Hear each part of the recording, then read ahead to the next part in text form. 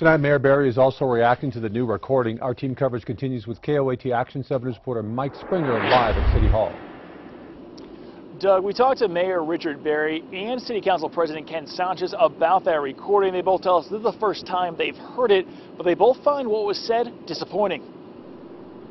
It's a quick talk Albuquerque police officer Keith Sandy had with State Police Sergeant Chris Ware. Where do they got you guys going? Where do they got you guys going? I don't know. Did I ask for state police?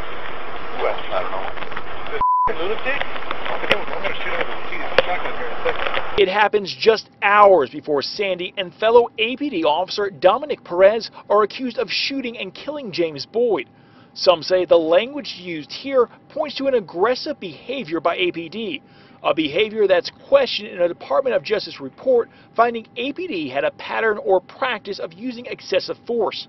Mayor Richard Berry heard the recordings for the first time this week. We get paid by the taxpayers, and we expect our folks to act in a professional manner, and they do almost all the time, and when they don't, we have to be swift and decisive on taking action. Sandy's words may have also violated the city's code of conduct policy.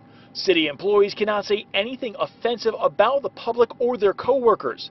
City Council President Ken Sanchez says he's disappointed by what was said. I was stunned. I think it's damaging to the Albuquerque Police Department, and it's very difficult to really comment on this case because it's still an ongoing investigation by the FBI. Both the mayor and Sanchez say they hope the Department of Justice does a thorough investigation in this case. Reporting from City Hall, Mike Springer, KOAT Action 7 News.